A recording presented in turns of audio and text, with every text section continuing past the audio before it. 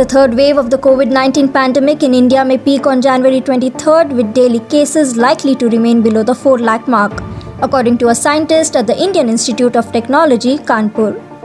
Delhi, Mumbai and Kolkata have already reached their peak in case numbers in the past 7 days, said Manindra Agrawal, a professor at IIT Kanpur and one of the researchers associated with the Sutra COVID model.